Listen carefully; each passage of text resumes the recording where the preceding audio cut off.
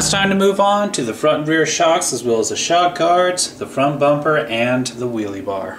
So now I'm going to go ahead and start with the front. As you can see, the shocks have already been assembled. All I have to do is attach the shock springs, which are going to be part of Indigy's shock spring kit. So I'm going to go ahead and slide that on, pop on the bottom brace, and then do that with the other shock. Now that my shocks are fully assembled, I'm going to move on to attaching the shock guards. So I'm going to get this screw, slide it through that hole. Then I'm going to put this plastic bushing on there. Next, I need to attach it to the front A-arm, and it screws in right there. Now that that's been attached, I'm going to go ahead and get the shock itself, slide it into the groove, and then I'm going to line it up with the hole that's right in the middle, and then put a screw right through. And now it's time to move on to the top of the shock. So I'm going to get a shoulder screw, slide that through the hole, put a washer on the end, and then attach it to the middle hole. And now it's the same exact process for the other side. And for now, I am done with the front. As for the rear, it's the same exact process. Now that the rear is done, I'm going to go ahead and move on to the front bumper. The front bumper is held on to the skid plate using 2 screws. One there and the other there. Now before I attach this, I have to go ahead and slide in the pins that hold the A-arms to the front assembly. So we got these straight pins, and you're just going to line up the A-arm with the front assembly and just push that pin all the way through, just like that. Same thing for the other side.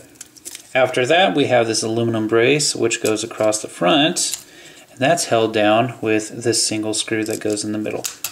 And now we can finally attach the front bumper, and that just slides straight into the front like that. And now 2 screws go right here and right here. Then it's time to flip it over and put 3 more screws on the bottom. And now we can finally move on to the rear. Now before I put the rear wheelie bar on, I have to attach these parts together. And these are held together with 2 screws. One there and the other one there.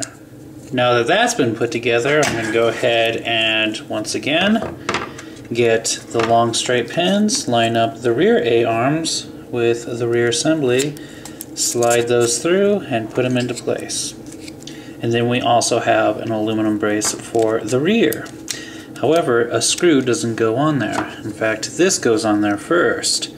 Just line that up, slide it in, and just like the front, 2 screws go in through the top, and then 1 screw goes in through the center back, and finally 2 more screws go in to the bottom.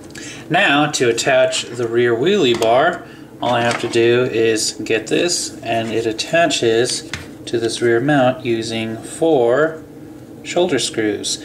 2 on this side and 2 on the other. And the rear assembly is almost done. Now it's time to move on to the body mount, which attaches on top.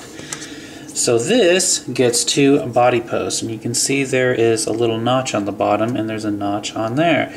So you just got to line it up, make sure that the hole points forward, and a screw goes right through the bottom. Now that I got both body posts attached, I'm going to go ahead and attach the whole part to the top of the shock tower held in with 2 screws. And I am finally done with the rear assembly. As for the front, I have to do nearly the same thing. The body mount is a little bit different, but the setup is identical. Just go ahead and line up the knots, make sure it's pointing forward, and of course a screw goes through the bottom. Once I have both posts attached, I'm going to go ahead and attach it to the top of the shock tower using 2 screws. And I'm finally done with the front and rear assembly.